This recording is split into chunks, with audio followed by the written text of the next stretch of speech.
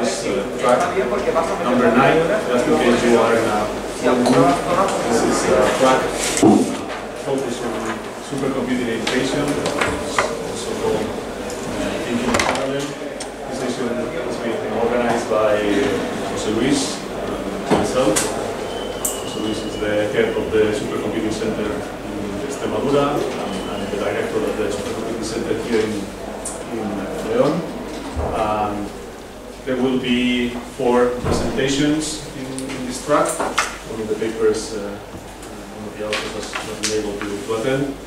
So the idea is to make short presentations. I will ask the speakers to spend 15 to 20 minutes for each presentation, and then we can have a small break after this presentation. So the first presentation is titled Supercomputers in Educational Process, and is presented by Alan Fernandez. So I will show you, in case you are not aware of your time, I will show you the graphs with the time. Okay. Thank you very much. First of all, I want to thank the organizing committee for letting my group to present the result of part of the research.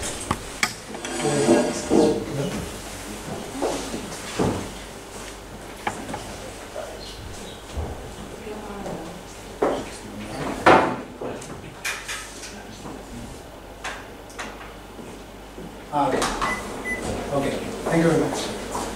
As I told you, I'm going to present part of the research of my group, thanking in advance the help of the organizing committee.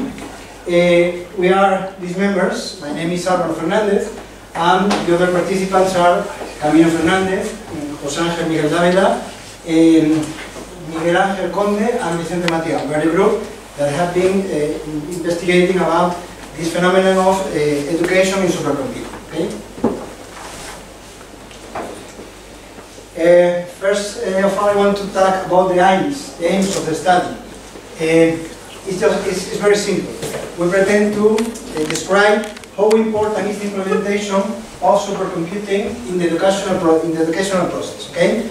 We have been seeing many lacks in this part of education, in this type of education. We have seen many profiles of people that require this kind of training. Okay? Maybe in the curriculum of the studies is a lack about the training of supercomputing. So we pretend to show our experience based mainly not just in the study in the university, but as member of the Supercomputing Center of Castilla and León. What we pretend is to see the interaction between STEM, is widespread this concept, science, technology, engineering, and mathematics, and non-STEM subjects. In other words, how to show subjects related with STEM to non-STEM or non-computing students, okay, that we pretend to show in this track. We are going to divide in 4 steps. First, I want to make an introduction on what is supercomputing, but in terms of what we do, training, in the training of supercomputing. To show you the materials and method we use to follow this research, the results that we have in this research, and finally a brief discussion of the results.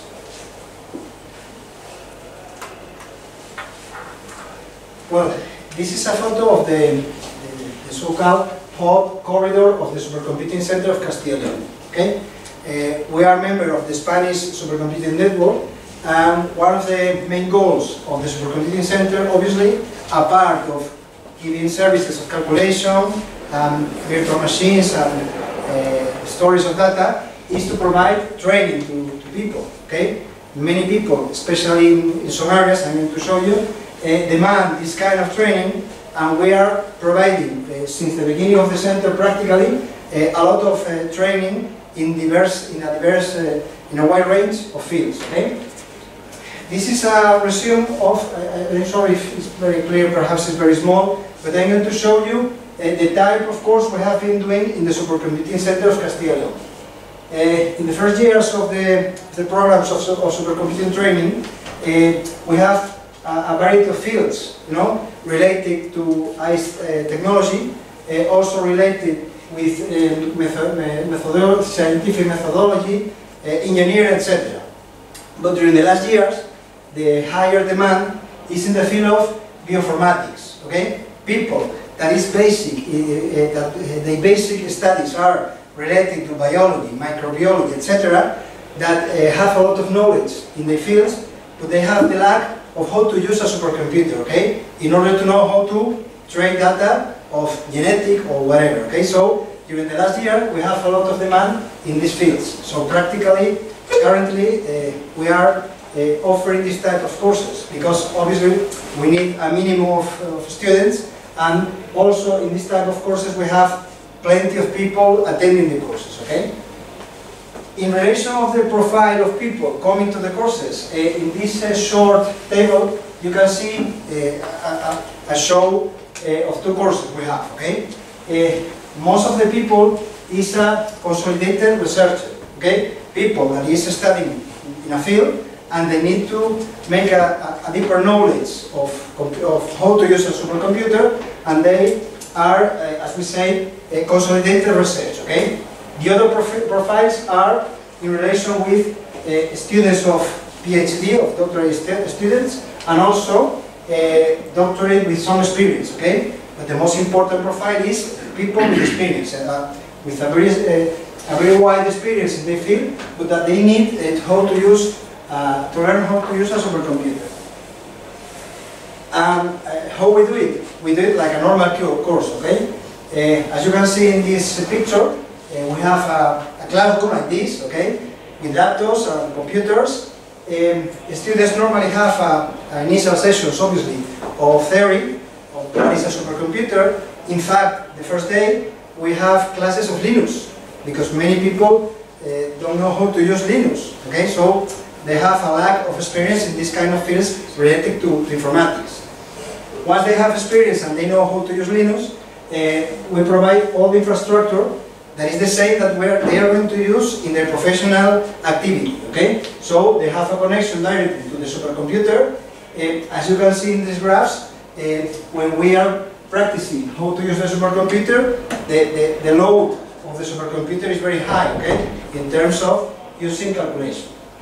And obviously the way of using the supercomputer is the same that you're going to use in your professional activity, okay? So once they return to the centers, they're going to use the supercomputer like in the same way they are using in the courses. What are the type of fields using a supercomputer? A lot of fields, okay? Many fields in the industry are using supercomputers in the industrial process, okay? But as I told you, in the University of León or in the Supercomputing Center of León, the lack of knowledge is related to biotechnology, okay? So this is the specialty of our center because, of course, if you have an industry, you have specialists on how to use a supercomputer in industrial processes.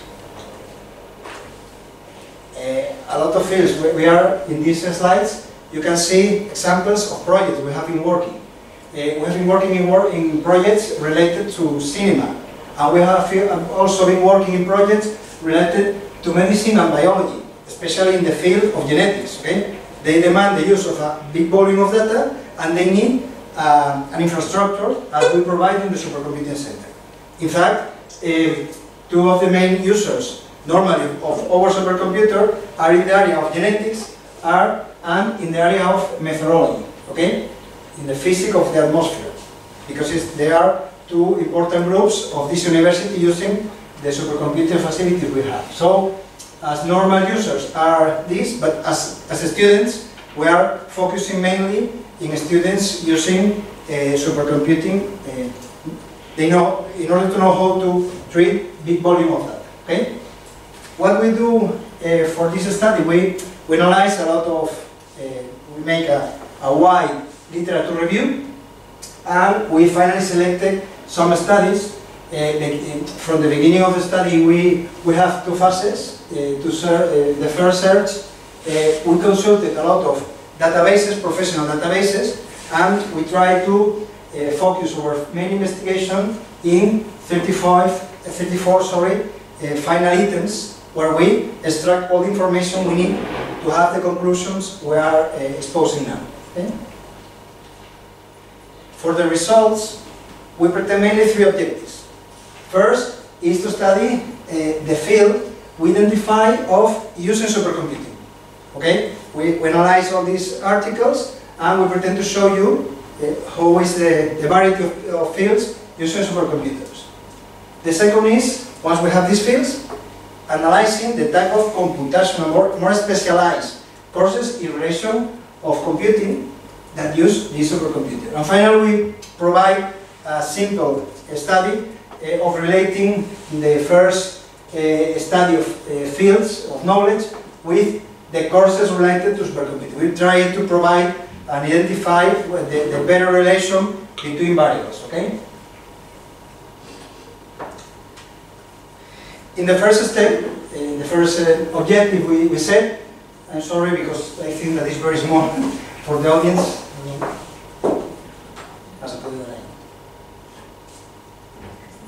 Maybe it's not too clear. Okay, as we can see here, we have identified 51 items or nodes related to field of knowledge. Okay, and as we have seen, sorry, my head. 4 are related to mathematics, 3 related to astronomy and astrophysics, 8 related to physical, 6 of chemistry, 8 life science, 9 related to earth and space science, 11 related to science of technology, not just technology in terms of computations, but in relation of drug design, image processing, etc. And another like economy, one of the references, and another related to linguistics. Okay, so as you can see in this table, it's a wide variety of fields that have been used in supercomputing. It's not just a question of informatics. In fact, I'm going to show you later. We are now in a course. We have a course this week. It's a coincidence, and we have just one informatic in the course because he wants to see how to organize the informatics of the course. But the rest of the people is microbiologists, biologists, medicine, etc. Okay, so as you can see, we have a wide variety of fields that use supercomputing and not just using supercomputing, but they have identified a need of using a supercomputer. This is the graph of I have said it. Okay.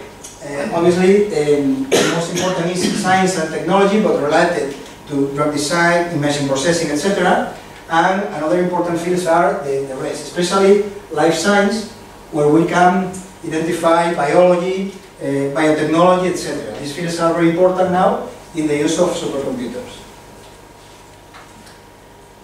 And the second objective of the second result of the study is what we have identified as a type of computational courses related to supercomputing.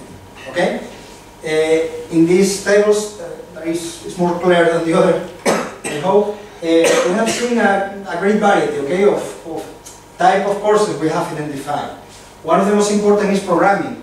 Obviously, people need to know how to use a supercomputer, because as I told you, how to use the programs needed for supercomputers. Another important is a variety of courses related to computing.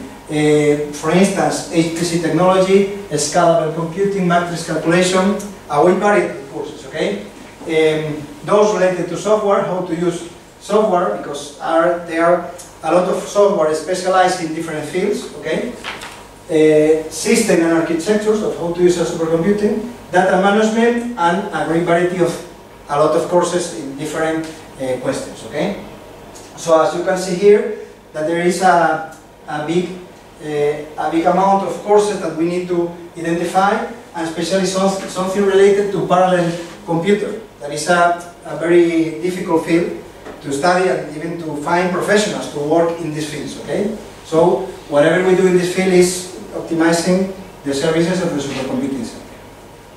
And finally, the other objective, the other result of the study was this small study.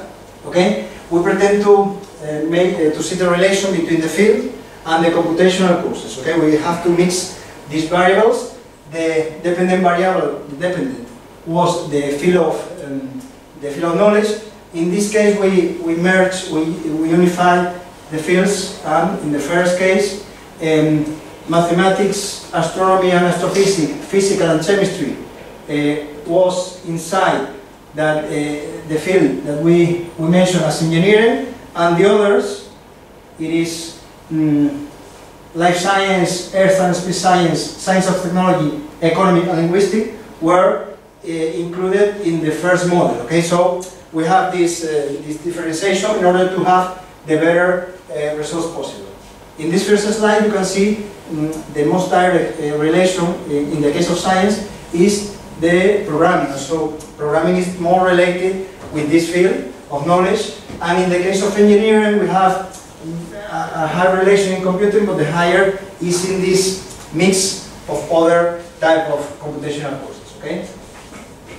But once we analyze the results, we have concluded that in these two models I have present, in model 1 we have a better result in order to critical value of f, because it's lower than 0.05.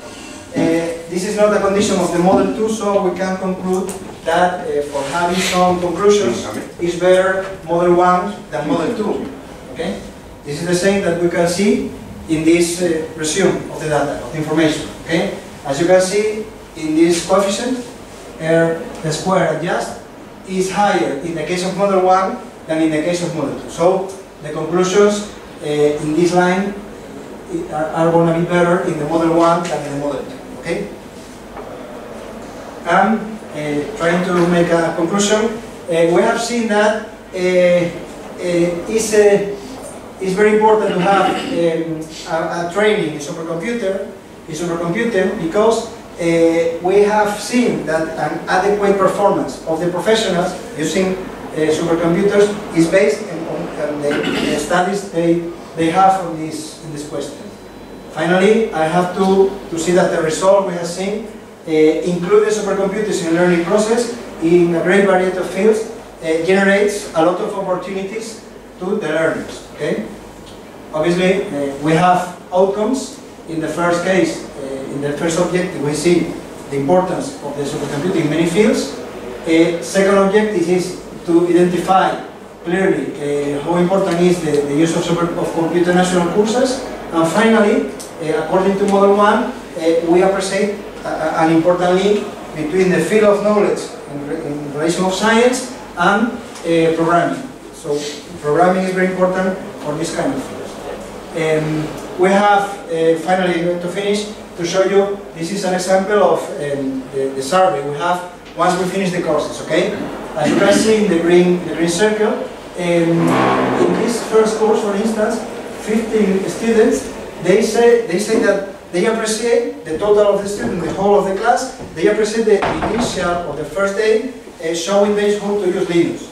So we can conclude that they don't have a deep knowledge in computational issues, so they need a basic course of Linux in order to know how to use the supercomputer, okay? And finally, we have good marks in the general course we provide to the students. And obviously we have some limitations that I'm describing here. Perhaps we need a higher number of studies, perhaps we need more data, more information, okay? But I have some conclusions of the paper. The most important conclusion is that the improvement that provides the training in supercomputers are clear. In fact, many students we have had during this period in León, in the Supercomputing Center, have succeeded making projects based in the studies we have, in the training they have in the Supercomputing Center of Castilla y León. So I think that it's all. I think I am on time. Thank you very much. Is there any question for the speaker in this case? Any issue? I only do you think that these questionnaires that you are using in these surveys can be used in another supercomputing centers? It's general enough, or they have to be adjusted to the focus of is over the supercomputing. In this case, this is this is a homemade, I can say it's homemade survey. This one is homemade, okay? We have a greater study that we have to present in another article or manuscript with another more, I want to say, a studied survey, okay? This is made by ourselves with our own knowledge, okay? It should be better to have a professional survey in order to know exactly how to improve the result, how to improve the process of learning, in my opinion. But it's homemade, I mean. Any other issue? Thank you,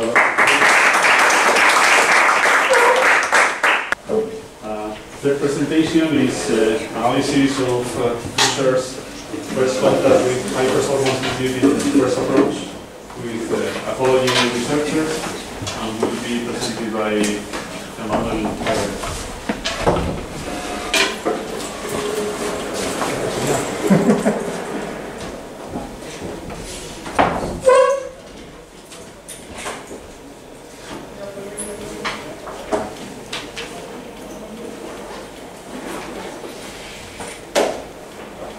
So, as you can see in the title of my presentation, I'm going to talk to you about an analysis of the first approach of ethology researchers to high-performance computing. Let's start with some context. You all know that deep learning has been a hot topic in a lot of research areas, but it is not so extended when we focus on life sciences, such as methodology, biology, etc. On the other hand, we all know that high-performance computing is the most powerful solution in order to get the best results with such algorithms. But the drawback is that using high-performance computing requires some skills that may result somehow intimidating for researchers with a small or even no background in ICT. So this work just intends to encourage the use of HPC techniques between researchers with a low background in ICT. We plan to analyze the response of such researchers in order when they are first presented some techniques and possibilities, some new techniques and possibilities. We aim just to find some key indicators which allows us to identify the advantages and the drawbacks that such researchers face when they first approach to high-performance computing. How we're going to do it, we have carried out a set of experiments with ethology researchers from the University from Budapest, and we will use a three-step methodology. First of all, the researchers will fill out a questionnaire that we will use to evaluate their knowledge and their attitude toward high-performance computer. After that, they will have an introductory talk where some core concepts about HPC will be presented. After that, they will fill out another questionnaire.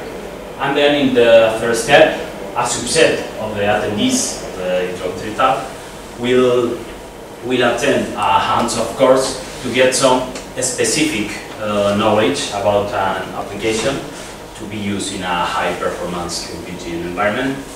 And again, after that, they will fulfill a new questionnaire. I will talk later about the questionnaire. Basically, we postulate three research hypotheses. The first one says that researchers with little or no background in ICTs are usually intimidated when first approaching to high-performance computing, at least at the first time. The second hypothesis said that a brief explanation on HPC concepts may help to them to consider using HPC in their research. And then the third hypothesis just say that having some basic concepts and some practical knowledge will also will suppose that using HPC will be interesting even more strongly than research which only has a basic instruction. So in our experiments we have 29 volunteers from the ethology department. They are PhD students, postdoc, and senior researchers. They all have quite good background in life science, but they have no or minimal background in medicine. During their research, they study the behavior of animals. They use an application known as Lab Dog Tracker. This tool just allows to track the location of dogs and humans within the lab. The idea of the application is that by using the images of several cameras in the ceiling of the lab, they can have ground truth data about the dogs and the humans' location within the lab. This application is this video analysis is going to be demanding. Just a brief example: a 6-minute experiment will spend 1 day if you run the application in a workstation. So it's clear that high-performance computing will be very useful to such researchers. So we also come with a high PC environment, specifically Calendula from Supercomputing Castilla y León, and it will be accessed by using the Slurm reservoir. For the evaluations, we are going to have 3 questionnaires, as I have said to you before. They are all based on the Kirkpatrick's evaluation model, but of the 4 levels that this evaluation model has, we wish this study will focus on the first 2 levels, which has to do with the reaction and the learning of the participants. For the other levels, we will need more time and probably several years training.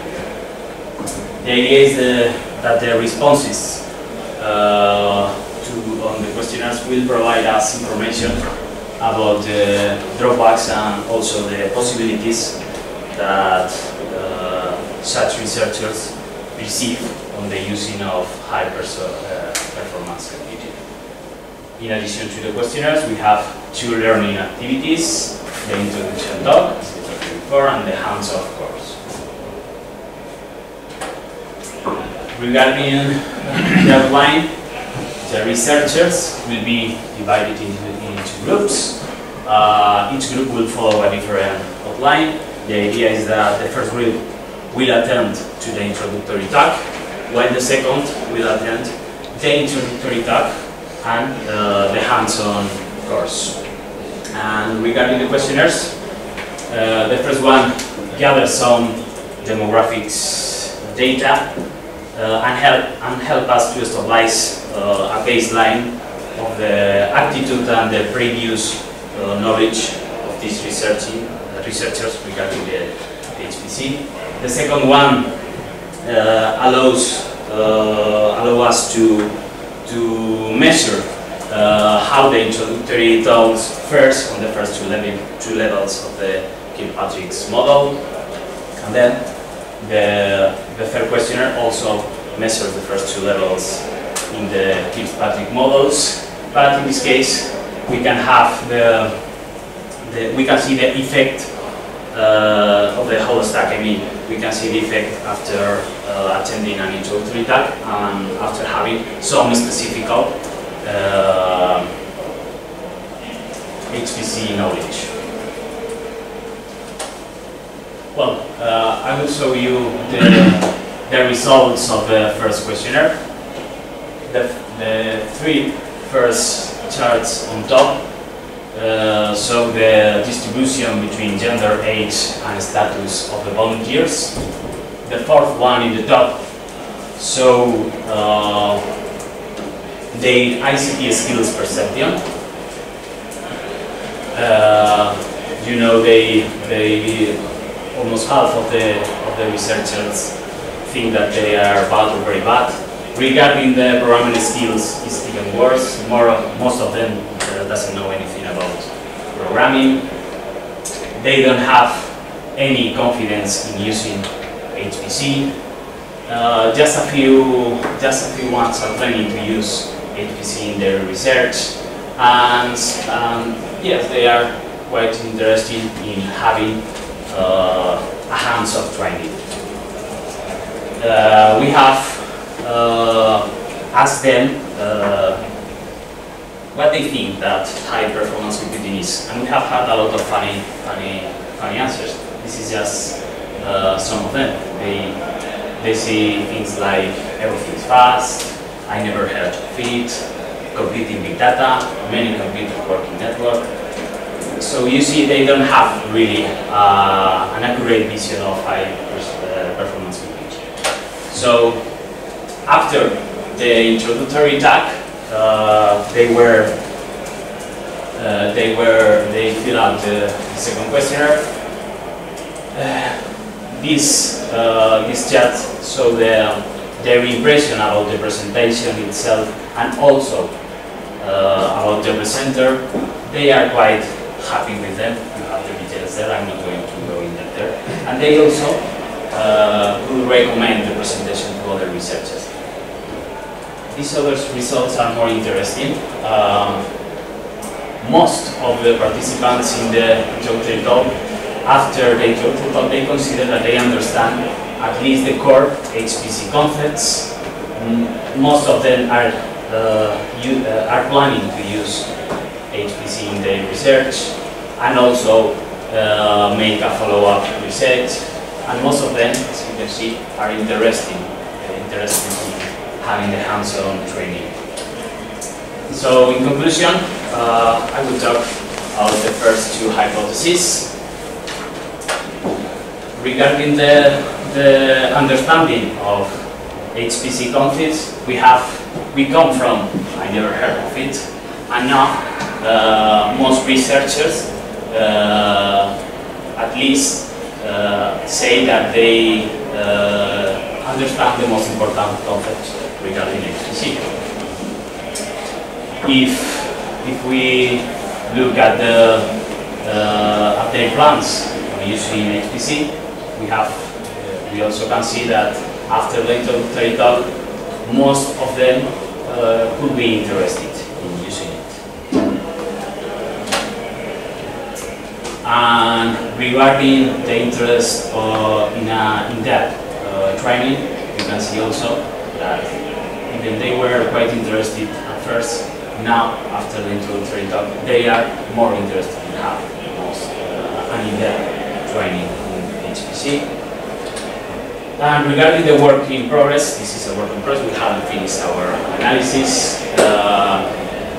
We now want to see the results after the hands-on course. The second group has attended to the hands-on course, and they have filled the third question, but that was last week. So we haven't analyzed all the data by now, and we can say that the third hypothesis is valid. We guess, we expect this, but we can say it at all. And this is it. So if you have a question, I'm happy to answer. Any question for the speaker?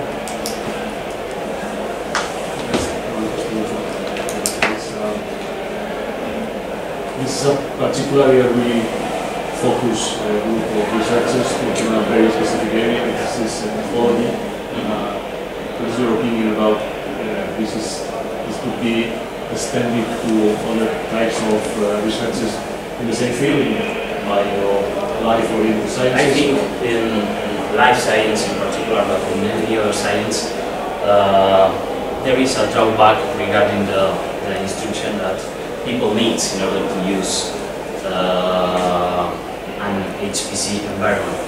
It's true that in some areas like bioinformatics, they use PAS, but it is because they have a lot of ICT instruction in their degrees. In meteorology, for instance, there is a huge use of high-performance computer, but they usually need a specific expert. You know that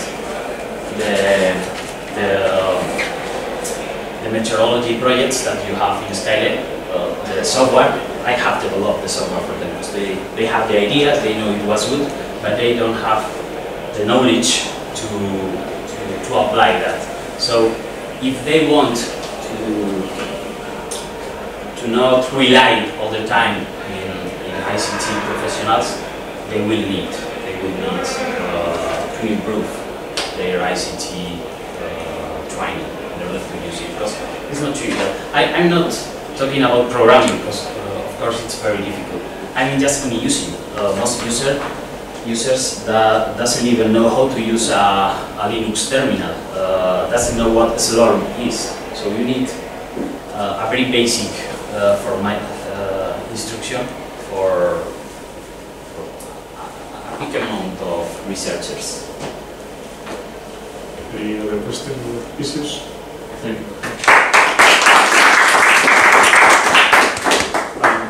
Last presentation is facilitating the learning process in parallel computing by using instant messaging, and will be presented by Lydia Sanchez.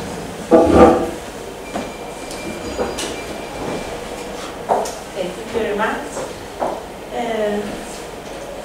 This is the outline of my presentation. I will start with an introduction of the problem, then I will explain what we have done, and then I will present the results and the conclusions. Okay, nowadays everyone is aware of the technology that we have, and we know that we can do everything with our mobile or from our home, and everything is connected. But although we know all these robots and so on, our students keep program for the sequential model, the sequential computer. So the thing is, they have to think in parallel. So this skill is not easy to achieve, and even is difficult also to measure if they have acquired this skill. So there are people who just measure the final result. They do an exam. If they pass, they have acquired this skill, and if not, they don't.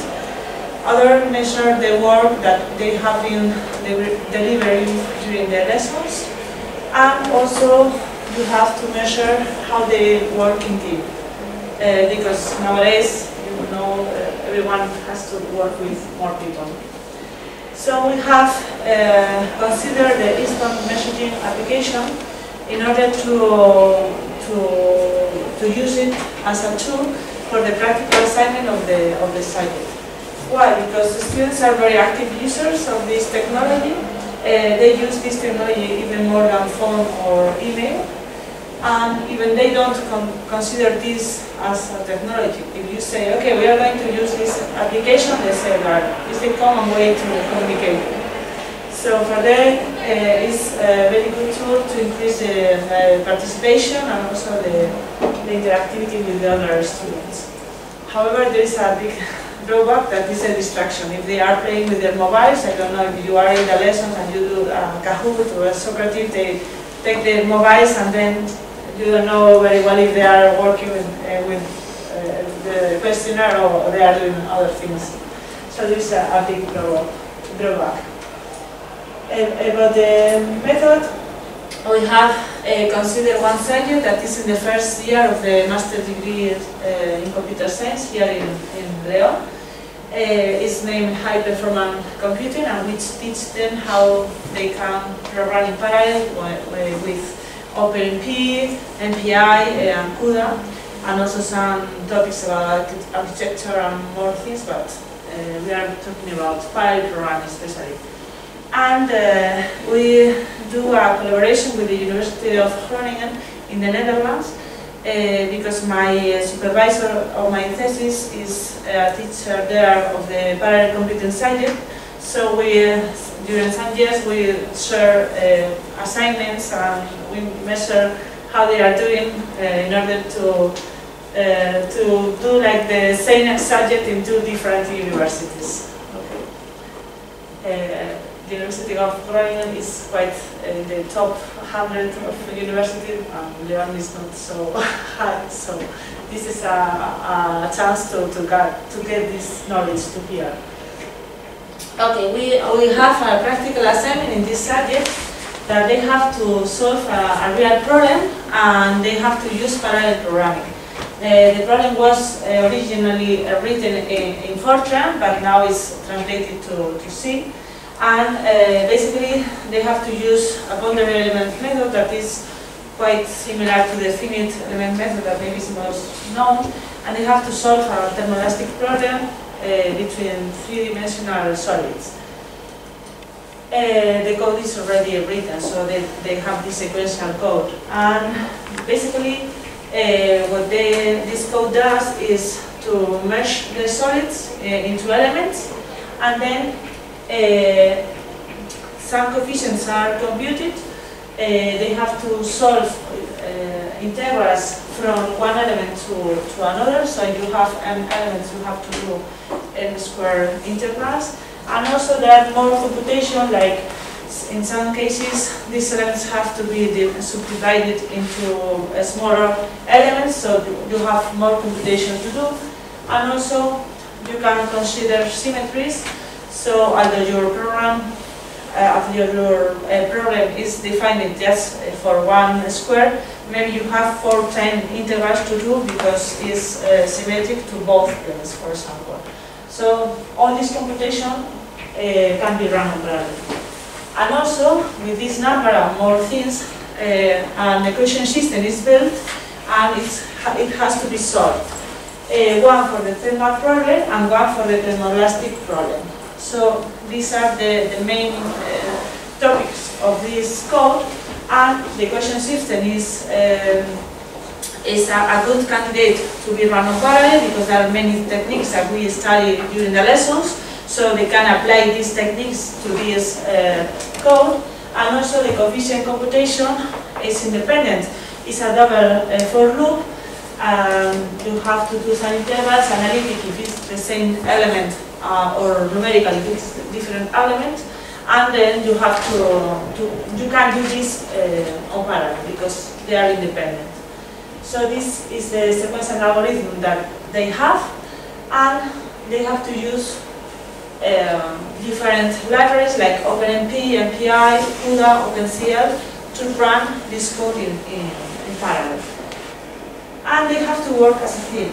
So we are using the methodology comprehensive training model of the teamwork for competency, and they have to decide how can they approach this problem. And we are using the Scalis and Nebula supercomputer Castel-Leon to run the program in parallel. In the case of CUDA and OpenCL, we use a local server that we have in our lab, so they can connect and use the GPU that is there. To do this, we have used the GitHub repository for the code and the Gitter for instant messaging. And we consider 5 chat rules. One for objectives, because we give them the sequential code and say, okay, now you have to apply to this sequential code all the things that you have seen during the lessons, during the practical lessons. And then they have to decide what they want to do. Like, for example, okay, we are going to use OpenMP to run on parallel this for loop, and we are going to use a library to do the system, the solution, the equation of the system equation solution, and so on. And depending on the number of people, they have to decide what they want to do, and they have to do it. So this chat room is for these objectives. And the ones that they are identified, like the final goals, are written in a wiki. So everyone knows which are the objectives of the work. Also, there is another chat room about responsibilities. That means who is in charge of each task to do. This doesn't mean that this is the only people or the only student that is going to work there. It's the people that is in charge. So if someone has a problem, everyone needs to help to everyone, okay? Because they are working on a team. Also, there is a chat for planning where they decided what they are going to do first, how much time it's going to take, and so on.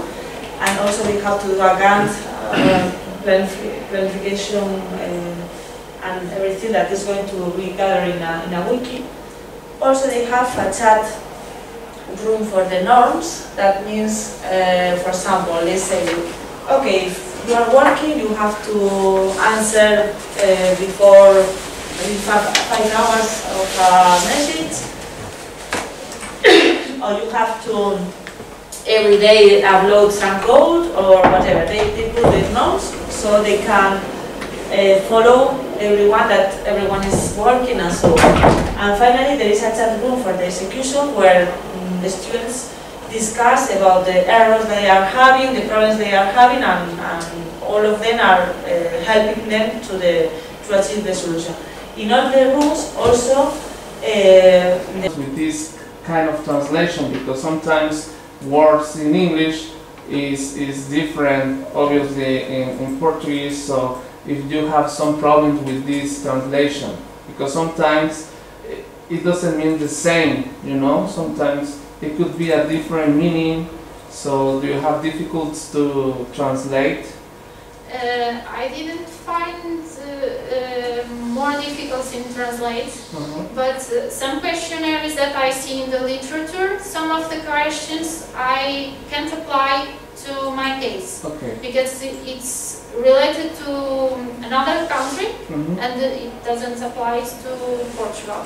So we need to select the things that can be applied. Perfect. Thank you. Thank you. Thank you very much. okay, so Carlos, it's you. Be fast, please. I'll try. Thanks too much. I'm starting the time.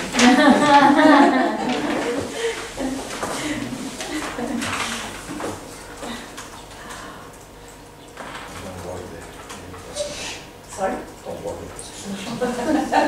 No. I'll try to be a bit faster. It's out of the... Okay, this is my presentation. Theme, okay, we'll talk about sustainable approach for laboratory experimentation. I can do.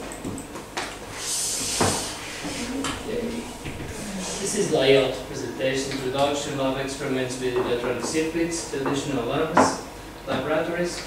This year, our remote lab, a case study, the guide to provide to students, post the notes, and finally I will conclude this presentation. So, labs is a very important environment for engineering teaching. And we have several definitions of what is sustainable, what is not. Probably the most quoted citation is from our common future, who said simply that to provide our needs without compromising future generations. So on. This is very philosophic and a broad definition. For instance, for engineers, it's very hard to live with this. For me, this is very much more simple. A system is that consists exactly the resource to obtain some effect. Okay, if you are expending more, it's not efficient. After all, you are continuously searching for more efficient systems. Let's go to engineering, training, labs. What we have inside labs? Perfectly a bench, length of instruments. This is important because the students need to feel it and to have evidence. It's a very important word for me, evidence We are talking with nature. We ask to nature, what happened if? And the nature answered me. And if the nature answers me, the nature has always right. Okay, this is a kind of evidence. And we need something like that. The problem is that we have one student, a lot of instruments and so on.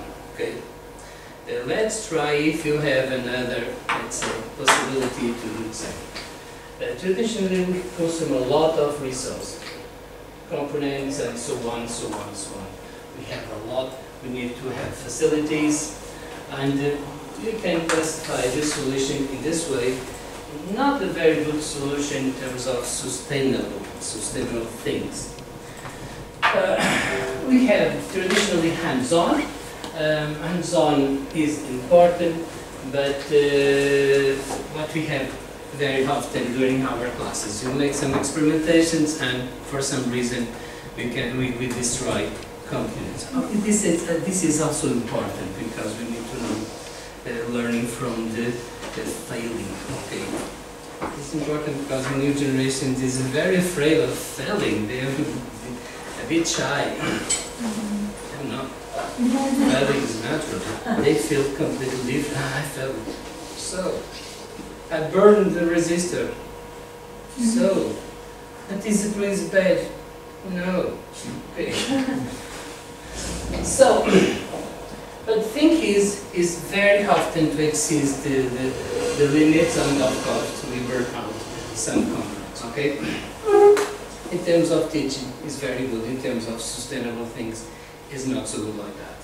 So the use of remote labs could be, let's say, for some things, for some parts of the teaching, not for first, but as a complement, could be a very interesting.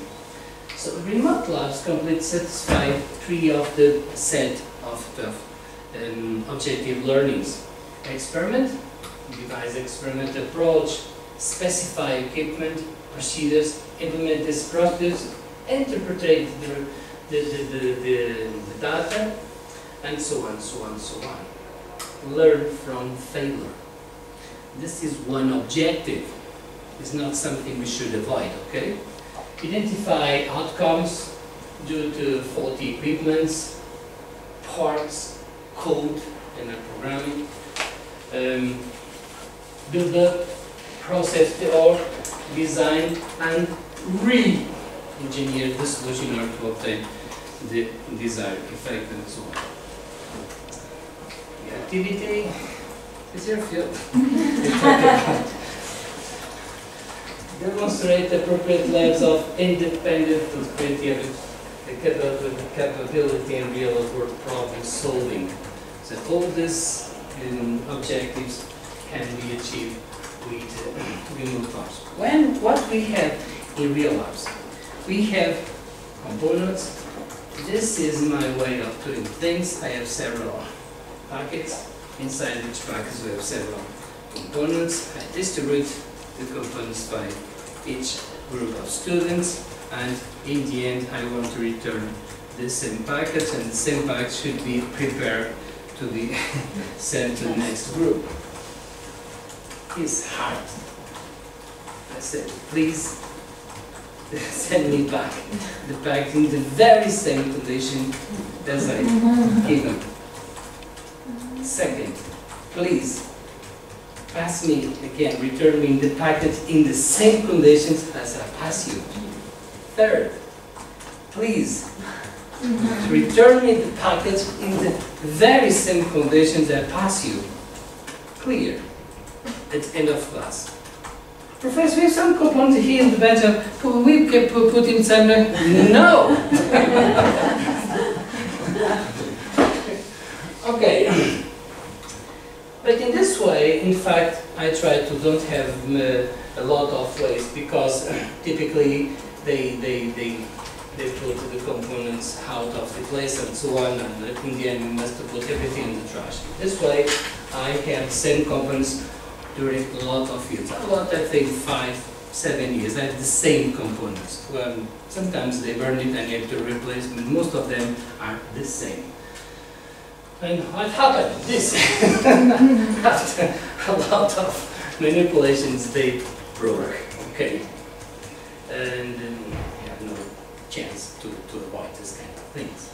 Okay, the same in the transistors is very much more often because the transistors they broken down very easily. Integrated circuits, the pins sometimes they are bent. If you try to put in this correctly, they broke. But we have this. And what we have in terms of alternative for this part, remember, for this part only, we can have the VZ remote lab. What is the VZ remote lab? Is a platform in which we have everything in terms of